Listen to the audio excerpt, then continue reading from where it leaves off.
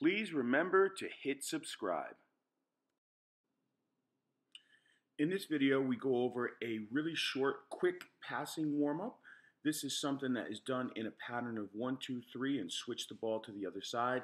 I encourage the guys to use all parts of their foot, challenge their partners in this. So if they're given a pass, don't always give a soft pass. Give one that's going to challenge them a little bit. So let's take a look at this. Again, it's a real simple activity. It's done at a high tempo. And the pattern is 1, 2, 3, get across. And just simply switch to the line that's in front of you. 1, 2, 3, get across. And again, you could start to really encourage these guys to use all parts of their foot, inside of the foot, outside of the foot. They could use their sole to roll the ball. It doesn't matter. Again, this is a nice little warm-up. You can get creative with this. You can see there, he's whipped in that pass, making it a little tough.